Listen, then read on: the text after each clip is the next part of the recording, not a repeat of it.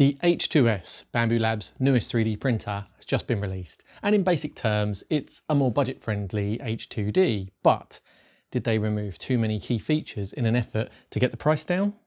In this video I'll be quickly running you through all of the headline features with the H2S and explaining exactly what's been removed and whether they've gone too far. This video is sponsored by PCBWay. The new H2S does look very similar to the H2D that Bambu Lab released about 5 months previous, and the two models do share probably over 90% of the same hardware, and with the door closed, they look pretty much identical. However, there are some quite significant differences that are not immediately apparent, so stick with me and I'll make sure to cover everything that's important as quickly as possible. Also, if you're wondering why I'm not outright telling you the price of the H2S, it's because, particularly in today's economic climate, prices can vary quite a bit depending where you live, or even what day of the week it is. The best thing to do is click on the links in the description, which will take you to the best price for you right now. The first big difference that you'll want to know about is that the H2S only has one hot end, not two like the H2D. What this means in real terms is that you get a couple of disadvantages compared to the more expensive model, but one big advantage too. What you can't do with only one nozzle is switch between two very different types of filament in one print.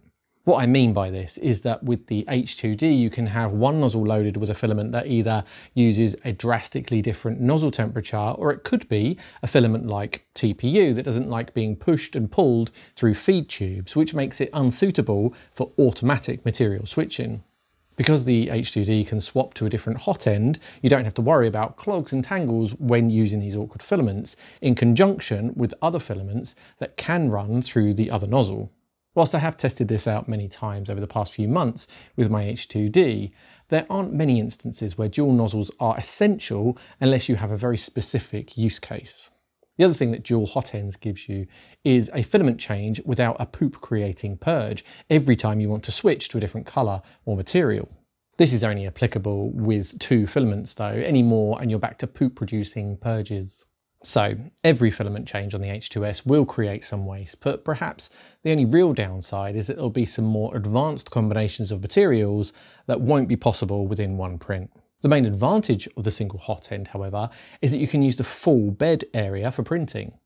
With the H2D's dual hot end setup, the right hot end can't reach the left side of the bed and vice versa. So technically, the H2S has a bigger build volume than the H2D without increasing the overall dimensions. And before we move on, just a quick thank you to PCBWay for sponsoring this video. If you need custom parts made, PCBWay can help with way more than just circuit boards. They now offer CNC machining, 3D printing, injection moulding, sheet metal fabrication, and of course their well-known PCB prototyping and assembly services. So whether you're a hobbyist looking to get a one-off part made, or you need small batch production runs like gears, enclosures or brackets, PCBWay has the equipment and expertise to deliver professional quality results. Check out PCBWay.com using the link below if you want to see what they can do for your next project. The H2S's print head is a completely new design and not just the same as some of Bambu Lab's other models like the A1 and A1 Mini, even though it has a similar look. Just like its brother, the H2S uses a servo motor extruder, which means that not only can you push the filament through with more force, it provides constant feedback to help detect clogs and other extrusion issues. Whilst there's no nozzle camera on the H2S, it does have all of the other AI sensors that ensure these H2 printers can catch print errors before they cause you any headaches. It's easy to brush over this, but compared to what some of the other manufacturers are doing, these Bambu Lab machines are leagues ahead in this area, and knowing that the H2S has pretty much all of the same capability in this area is a massive plus. There are some other minor differences between the two models, like a different filament wiper, but nothing that makes any difference to your actual printing experience. What this means is that the H2S could be the perfect printer for many more people than the H2D. Let's face it, all of the gadgets are fun, but how often do they get used? Stripping away one of the pricier ones has enabled Bambu Lab to reduce the price and make the H2S a more attractive option for a much larger group of people. So if for some strange reason you don't have all of the H2D specification etched into your mind, let's quickly go over all of the great features the H2 printers now share. For me, one of the best features of these printers is the heated and cooled print chamber. The temperature of the air around your print can be a big deciding factor between print success and failure. Whether it's heating the air for engineering filaments like nylon or polycarbonate, or cooling it for PLA, the H2s ensure that whatever the temperature outside, your print is formed in the best possible environment. They do this with not only a heater, but by using intake and outtake vents that open and close when needed to make any changes. I could drone on about how good all of these different features are, but then we'll be getting into long review territory, and that's not what we're doing here. I should say that Bambu Lab sent me this printer to try out. I didn't buy it, but they have no control over what I say in any content I make with it, blah, blah, blah. Not only is the air around your print heated and cooled, anything that is vented out of the chamber is filtered too. I've really noticed this when printing with ABS, which is a horrible filament to be around when it's printing, and without an enclosure, I never stay in the same room as it gives me headaches. There is still a slight smell when printing with ABS on a H2, but nowhere near the level of when it's unfiltered, and I've been able to stay in the room with no headaches at all. As I already said, the H2S's build volume is bigger than the H2D, and therefore makes it the biggest printer in the Bambu Lab range at this stage. It also makes it pretty much the biggest enclosed off-the-shelf printer available today. So if you want to print big and control the print environment, you aren't really going to find anything better without building it yourself. Just like the H2D, the H2S isn't limited to just 3D printing. It supports the same modular attachments, so you can swap out the print head for things like a blade cutter or a pen plotter. That gives you the option of working with vinyl, thin sheet materials, or even turning the machine into a large format drawing tool. The only exception is the 40-watt laser. The H2S does still support the standard 10-watt laser module, but the higher powered 40-watt version is not compatible. So if serious laser cutting was on your wish list, you'll need the H2D.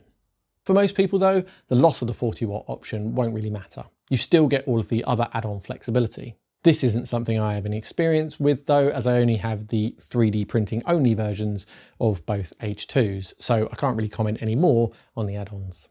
Just like the H2D, the H2S is fully compatible with the AMS2 Pro filament system.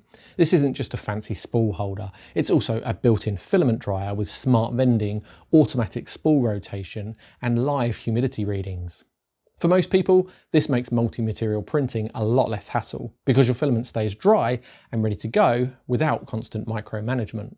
If you want to go even further, the H2S also supports the AMS-HT for high temperature materials. This lets you dry spools at up to 85 degrees C, making it a genuinely future-proof setup for when you decide to take on trickier engineering filaments down the line. And it's not just about drying. With the high temperature hardware, a 350 degrees C hot end, 120 degrees C bed, and a chamber that heats to 65 degrees, the H2S can handle a whole range of advanced materials like nylon, ABS, ASA, polycarbonate, and more. That puts it firmly in the serious printing category, not just a big PLA box. Even with a single hot end, you can still load up multiple filaments through the AMS. Bambu Studio software automatically manages how they're used, minimizing waste and saving time. Yes, there will be purges when switching, but the system does a solid job of optimizing when and how they happen. So, to sum it up, the H2S ditches the dual hot end setup of the H2D, but in exchange you get the largest build volume of any Bambu Lab printer so far, plus a more attractive price. You still get the same heated, cooled and filtered chamber, the servo-driven extruder with feedback, and the AI monitoring features that make the H2 series stand out. You also get full support for the AMS2 Pro and even the AMS-HT, making it one of the most capable enclosed printers available off the shelf today. For most people, the H2S is probably the sweet spot. You give up a little exotic dual material flexibility, but gain the biggest build volume, a simpler tool head, and a lower price that makes it far more accessible. I'll be putting this machine through its paces over the coming weeks, so if you want to see real-world results, comparisons, and honest feedback, make sure you're subscribed so you don't miss those videos. And if you want to check the current price of the H2S in your area or any Bambu Lab 3D printer, I've put affiliate links down in the description. Clicking through those links helps support the channel at no extra cost to you, and it really does make a huge difference in letting me keep producing these videos. That's it for now. Drop your questions about the H2S in the comments and I'll try and cover them in future videos. Thanks for watching and I'll see you in the next one.